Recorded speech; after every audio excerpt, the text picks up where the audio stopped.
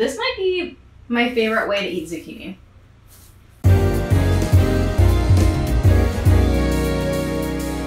Hey friends, welcome to the party. I'm Michelle and I'm here to help you invite your friends over more and stress less.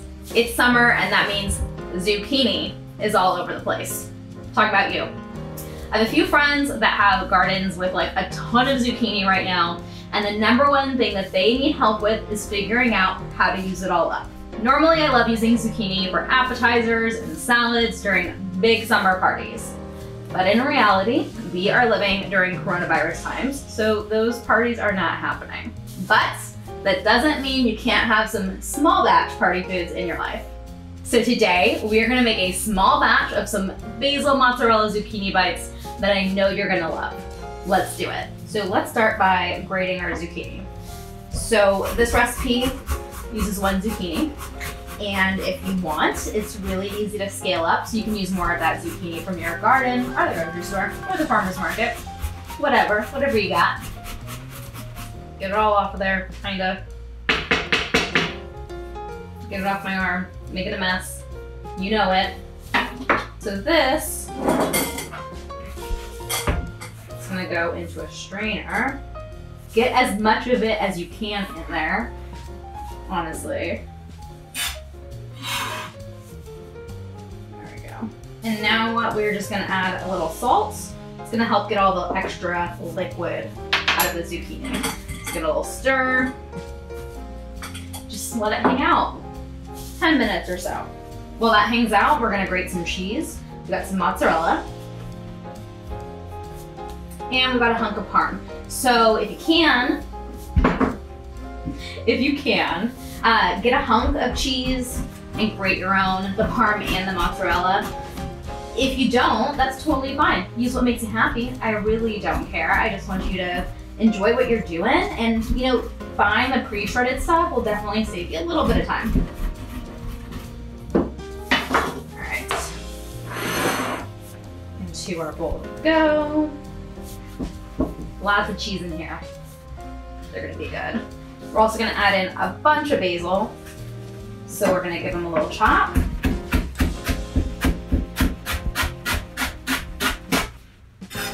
We're actually gonna chop this pretty fine. Want little bites of basil in every bite of zucchini.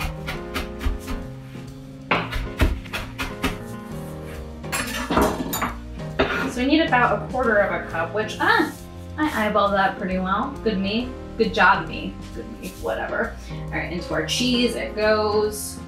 And then we need about 2 tablespoons of chopped parsley.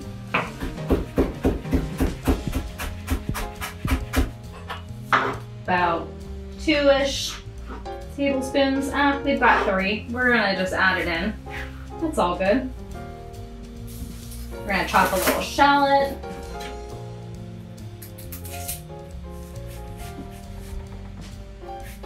I need like 2 tablespoons of it.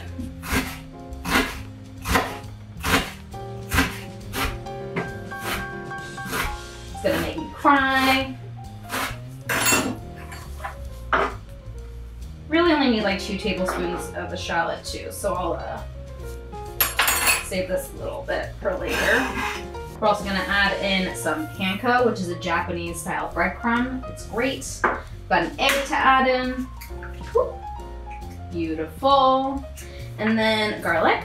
I like to put garlic in practically everything. This time we're gonna use 1 clove, but if your heart says more garlic, go for it. And what else? Oh, red pepper flakes. Optional, but I think they add a nice little kick. I'm gonna put in a couple sprinkles. Okay, our zucchini looks good too. You see all that liquid hanging out there? Yeah, that is what we don't want. So we are actually going to squeeze out even more of it.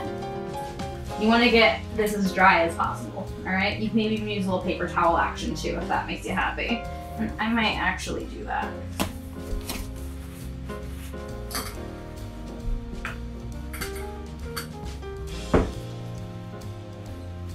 All right, lovely. And you know what? I just had a thought. This might be really interesting or really weird in a cocktail. Thoughts on that? All right, so our zucchini is good to go. Beautiful. And And then we're just gonna mix it around. I'm gonna use a spat at first just to kind of incorporate everything and to break that egg up. You know, I don't love the texture of eggs.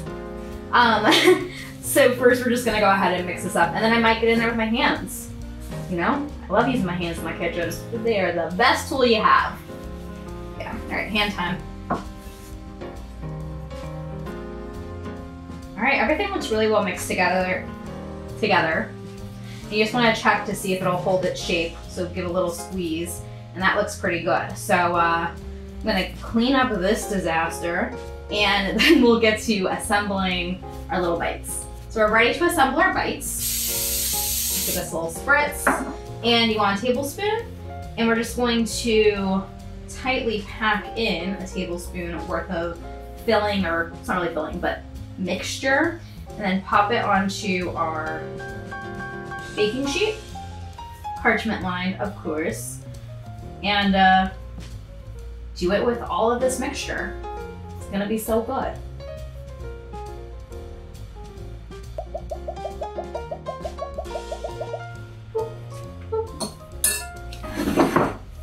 All right, and then just give them a little pat down so they brown evenly. You get lots of crispy bits. Gorgeous. And look, they're not perfect, and they're not perfectly on here because perfection is lame. This is looking great. A little spritz on top. A lot of spritz on top. And we're gonna pop these in the oven. So these little guys have been in the oven for about 12 minutes. And ooh, look at that color, so pretty, so pretty. We're just gonna go ahead and give them a little flip, and then we'll continue baking them. I wanna eat them now, but I want that delicious brownness on the other side too. These little guys are so good as is, but people love a good dipping sauce, and I'm a person, so we're gonna make a super simple sauce. It's not even a recipe. We're just gonna mix together some marinara, store-bought, homemade, whatever you got. And then this is Italian bomba sauce. It is fermented Calabrian chilies, and it is really good. It's really spicy, and it's just gonna jazz up our marinara. Yeah, it's the bomb. I can't believe I said that, but I did. All right, why don't we just do a little plating today?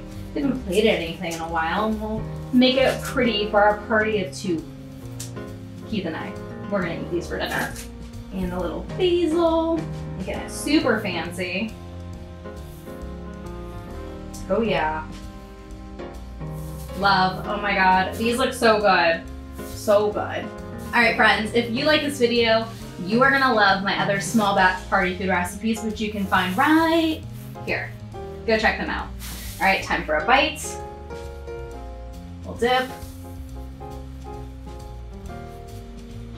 Oh my God. So good.